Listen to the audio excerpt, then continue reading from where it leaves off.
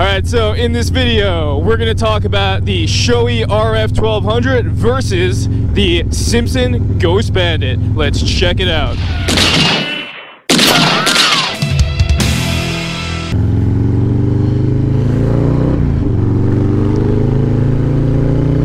What is going on, YouTube? BK Low is back in the building.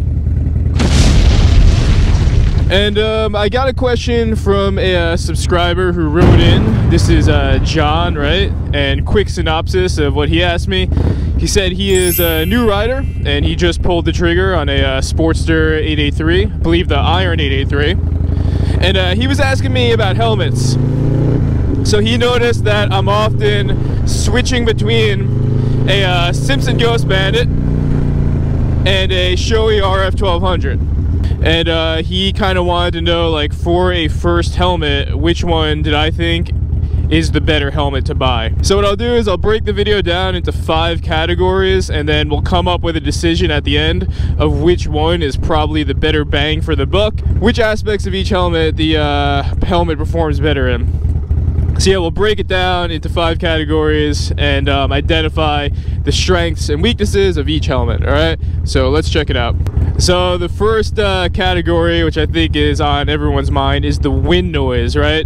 So it's interesting because the Simpson Ghost Bandit and Simpson helmets in general have a reputation of being really loud in terms of wind noise. And then the Shoei RF1200 has a reputation of being really quiet in regards to wind noise. So for someone who uses both of them, I can tell you that those reputations for both helmets are 100% true. The Simpson Ghost Bandit is definitely loud when it comes to wind noise, especially when you're on the highway. So I mean, the speeds that we're doing now, just, you know, ripping around Brooklyn, you'll be okay, right? The wind is not going to kill you. But it's more like when you are doing days when you're spending hours on the highway, that's when you're going to start to notice it, and that's when you're going to get off your bike and your ears are going to be ringing. In that category, the Shoei RF1200 definitely wins. It's a very, very quiet helmet comparatively, and hands down, like if I'm doing a day of long highway miles, that's where I'm definitely going to use my Shoei RF1200 over my Simpson. So category 1, I think the Shoei RF definitely wins. It's definitely the quieter helmet. Alright, so category number 2, and this is probably not the prime reason why you should buy a motorcycle helmet, but this is the category of the visuals, the look of the helmet, how it looks, etc., the styling points. And, you know, you've seen both helmets before. You know, both are pretty popular helmets among Dyna riders. And for me, I guess it's a matter of opinion, right? But I think the general consensus, and I have to agree with it, that when it comes to the style and the look of the helmet, the Simpson Ghost Bandit is definitely going to win. It's a very, very unique looking helmet. There's not too many helmets out there that look like it, and the helmets out there that do look like it came after, and they're like trying to kind of, you know, put their own spin on that style that Simpson created. So it's like Shoei, the RF1200 does have a whole bunch of options in terms of paint and everything, but I just don't think, like, especially when it comes to Dyna culture, that the RF1200 has that iconic look that the Simpson helmets do, you know? And again, I don't think that's like a main reason to buy a helmet, but it's like, you know, I think I've always thought Dyna culture was cool, obviously, and, you know, the Simpson helmet is just kind of like a part of that. And it's like, you know, when you roll up at the light and some Dyna bro pulls up next to you with a Dyna and a Simpson helmet, you know you're probably going to have something to talk about. You know you're probably going to be friends. So it's just like a part of Dyna culture. It's a really cool looking helmet. Simpson's styles, like the Subdued and the Revolt, which I'm known for, you know, they blow away most helmets in regards to styling points, in my opinion. Nothing pops like a good Simpson helmet. And I mean, I've done so many vlogs in this helmet that, you know, that's kind of like what I'm known for at this point. So when I wear this helmet, I get recognized all the time. And that's happened in other countries, right? When we did our Canada trip, I was getting recognized over there because of this helmet, because I don't think there is many other motovloggers who are rocking a high-vis Ghost Bandit. So the uniqueness of it is just like something that most other helmets cannot touch Simpson on. So Simpson's gonna win in that category.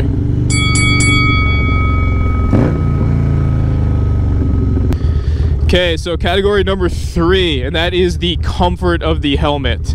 So it's not to say that Simpson is not a comfortable helmet. It's definitely a very comfortable helmet. It definitely gives you a sense of lightness when you put it on. But the thing about my Shoei helmet is that helmet just like fits me like a glove. And what I noticed with my Simpsons helmets is when I bought either one of them, because I also have a Ghost Bandit in matte black, but when I bought it new and I put it on out of the box, like it felt the same way. Like it fit like a glove. The pads were like stiffer and it just fit really good, right? But then what happens is when you start to put in miles on the helmet, obviously the pads loosen up. And now I'm at a point with this helmet where it's actually a little bit more loose than I would like for my own comfort.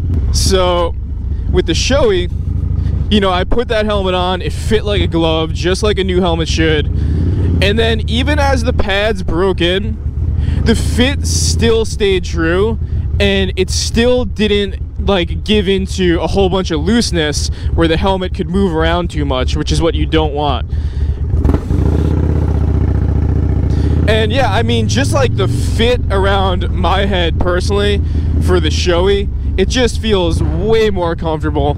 Seems to make way more sense. But again, I'm not saying that the Simpson is not a comfortable helmet.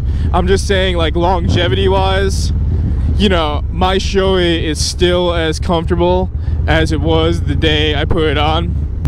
Whereas, you know, when, like I said, when the Simpson started to break in, it started to become loose. You know, and even if that happens with Shoei, like, they have a solution for that, right? Like, when you buy replacement pads, you could choose the size of those pads and how much they're gonna push up and how much space they're gonna take up. So if you notice that, like, maybe your pads are too tight, then you could opt for thinner pads. Whereas Simpson doesn't really have that option. I know what some people do for a Simpson helmet is, like, if they want to play around with that, then they just buy a size up or a size down for the cheek pads.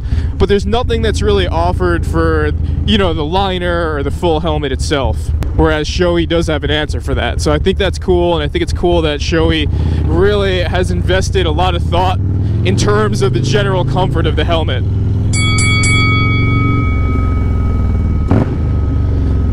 Alright, so category number 4. And this is going to be the weight, right? So it's actually interesting because I had an opinion about this, and I wanted to make sure that that opinion was grounded in facts. So I went to Revzilla and I just checked out what they were saying about the weights of the helmet. According to Revzilla, the helmets are actually very similar in weight, which I was not expecting. From my experience, I thought that the Simpson Ghost Bandit was going to be a significantly lighter helmet in terms of weight, but I looked at it and the weight was only like 0.5 or like 0.05 off or something. It was like a negligible difference, which again is just like not consistent with my experience. So I don't know if like they got their facts right or whatever, or if it's just the way that the helmet is balanced. But the Simpson Ghost Bandit feels way lighter than the Shoei RF1200. Like, noticeably lighter. And it's not just on your head, it's like when you pick it up, like it actually feels lighter. Alright, we take a brief intermission to drop Jenny off to yoga. Listen, man, yoga's a good thing. Go out there and do your yoga. Alright, really nail that Cobra today. 5-star Uber. You have fun. 5-star Uber, that's what I like to hear. 5-star Uber. Yeah, so I mean, it's weird because, you know, they're when you look at the numbers, they're so close, but again, it really does, for some reason, I don't know why, but the Simpson just feels a lot lighter, and that's on your head and that's in your hands. So I don't know if anyone else owns both helmets and they have that experience, and if you want to chime in on this. I'm gonna go with, in terms of weight, I'm definitely gonna put the Simpson as #1 on that comparatively. So Simpson wins that one. Okay, so the last category, and this doesn't apply to everyone, but I know a lot of people have asked about this too, and that's in regards to motovlogging, which is the better helmet to use. And to answer that question, one of the main reasons why I got the Shoei helmet is because as the Simpson that I'm wearing started to loosen up, what I noticed was happening is the camera right here in the front is starting to like pull the helmet down, you know, like pulling the helmet down, which was really uncomfortable. So I was like, I need to find a solution for this. I need to find a helmet that's gonna fit me a little bit more snug. And that was, of course, the Shoei RF1200. And once I put it on, I'm like, oh yeah, this is gonna be great. Even if I mount a camera on here, I could feel that the helmet's not gonna go anywhere. All right, let's just take a second and just take a look at that beautiful skyline. Oh man, that is something else. Oh man, that is beautiful. Sorry for the interruption. Let's get back to our video, guys. As we were. Yeah, so motovlogging wise, what I'm gonna say is I'm gonna pick the Shoei RF1200 hands down, because #1, it's a snugger fit, so the helmet's not gonna be pulled down by the camera. And then #2 is, again, remember, the Shoei is a quieter helmet, so what that means is you're gonna get reduced wind noise. So less wind noise means your audio is going to come out better. So those are two really good reasons why, if I had the choice, I'm always going to use my Shoei RF1200 for motovlogging. Now, I started motovlogging again in my Simpson just because I missed it. Okay, so there you have it, the 5 categories, and do the math. The Shoei has come up above, beating the Simpson, right? So what I would say is, if you are in between the two helmets, right, it's your first helmet, I would go with the Shoei RF1200 as a first helmet. I think it's, you know, all around probably a better helmet. Now, that being said, I have both and I use both and I like both, but I use them for different reasons. So if I'm doing a ride like I'm doing now, where I'm just like ripping around town, I'm gonna take my Simpson. It's lighter.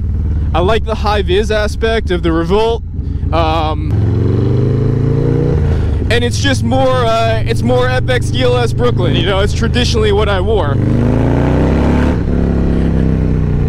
But now if I'm going to Sturgis, or I'm doing a long distance trip, or I know I'm gonna be ripping a lot of highway miles, then I'm probably gonna take my RF1200. So at the end of the day, I love both of them. They're both amazing helmets, but I use them both for different reasons. I'm not saying buy both of them. If you have to make the choice, my recommendation for the first one would be get the RF1200. But if you like both of them and you're like, oh man, but I really want a Simpson, I really want that Predator look at some point, you know, I want to be a true Dyna bro. You can still be a Dyna bro with a Shoei, but then maybe it's like, you know, pick up the Shoei first, and then down the line get a Simpson, you know, for ripping around town. Or if you know most of the riding you're going to be doing is the riding like I'm doing right now. If you're just like ripping around the city, not doing a crazy amount of highway miles, right? Maybe you want like the really cool design, like the new glow-in-the-dark one or the subdued or something, then get the Simpson first, and then when you're ready to start crushing highway miles, go on to an RF1200, you know? But either way, I am a fan of both helmets, obviously, and I use them for different scenarios. They're both great in their own respect. So yeah, I hope that answers the question. I'm trying to do my best to make videos to respond to the things that people are asking me. I didn't just buy both of these helmets at the same time, right? I have both these. I have multiple helmets because I'm putting in years and years of riding at this point, and it's just something that you acquire the more years you ride. You're gonna have multiple helmets, just the way it is. You know, like for example, someone like Peter Gunz, you know, if you ever see his helmet collection, he has like a uncountable amount of helmets. So many helmets.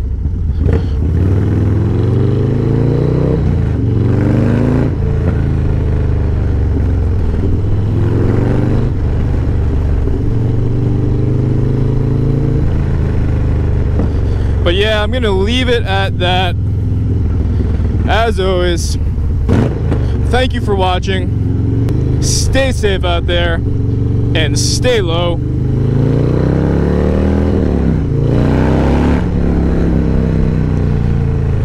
And BK Low is out.